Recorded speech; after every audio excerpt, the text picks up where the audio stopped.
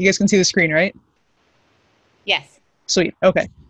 So I'm actually gonna agree with Jen on this. I strongly prefer keeping my students like on Canvas or within the Canvas shell, just because the more moving parts you have, I feel like the greater the risk of something going wrong. So as much as possible, I try to keep things on Canvas. Just a quick bit of background. Last semester, I started running into a bit of a wall with Canvas, particularly when it came to giving feedback or having students give feedback to each other for their work. And so when we were still meeting in person on campus, I would go in and check in on every student and see how they were doing with their rough drafts and their papers. That wasn't really feasible given the circumstances. So I originally had students go to the discussion boards to post their rough drafts and then give each other feedback. But what I ended up seeing was that the feedback itself wasn't, let me rephrase, it wasn't set up in a way, the Canvas layout wasn't set up in a way to lead to really effective feedback. Because if you use discussion boards, which is what I used, you have students who like will attach a copy of their rough draft, and then other students have to like download the copy, open it up.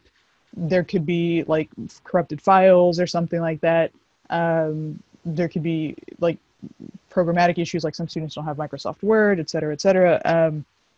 Or like you would have students who would copy and paste their rough draft into the discussion board, but then you can't really address like little things like maybe typos or syntactical errors, because it's like, well, you have 3 paragraphs. What are you going to say? Oh, in line 2 of paragraph 3, you have a typo. It could be tricky. So I started experimenting a little bit with Google Slides. I know Jason does this for his classes as well. So shout out to Jason for the inspiration. If he wants to chime in, he's welcome to do so. So I'm just going to give you a quick example here. I have an assignment that one of the students have to do. So made this on Canva, Pega. I'm still a fan of Canva. Recommend doing that. And so what I have here is just kind of like a quick overview of the assignment. And then what I would usually do is I would like include a Google Slides link here, or you can make it its own separate link on the modules page.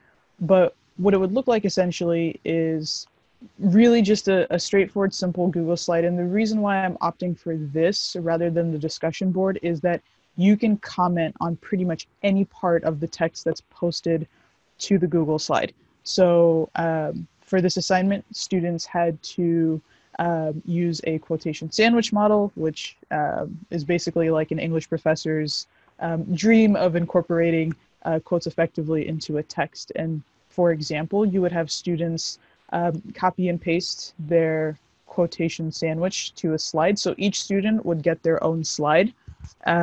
So here we have a student named Alex. They would copy and paste their quotation sandwich. And then the really cool thing about Google Slides is anyone can like highlight whatever they want to comment on and then just leave a comment directly on that portion. So if this were to be posted on a discussion board, you can have feedback that like gives you a general overview of what the student can do to improve the piece of writing, but it really helps to have this level of detail where you can actually like highlight the sections you're referring to and then give feedback that way. So for example, I could leave feedback here like, who is Bob? Give his full name. Talking about Bob Ross, best painter out there, rest in peace. So give his full name. What are his qualifications? So I could leave that comment for the student. So when they go back to review this slide or they go back to review their rough draft, they'll see, okay, Professor Kushkaki wrote this comment here. And then other classmates would, of course, chime in. So somebody else could read this and they could leave another comment here. And then they'll say, use his last name instead of his first name.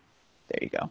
And so on and so forth. So this way you're going to get a more interactive, I would say a more interactive level of feedback here, rather than having students just kind of read several paragraphs as a whole and just leave a few end comments. You're really kind of pushing students to pay attention to the details and also provide feedback that is more specific. rather than kind of the generic, hey, you did a great job, keep it up. I liked when you said this. Like, that's not really going to help anyone. And then the other benefit to having it on Google Slides is it's really easy to kind of go through the different submissions, because you'll see like on the left hand side, all of the slides are just clearly available. So if I wanted to jump to another student's draft, I can just click on one of the slides here on the side. Whereas on the discussion board, you have to scroll through a bunch of posts and replies and other comments to get to the next one.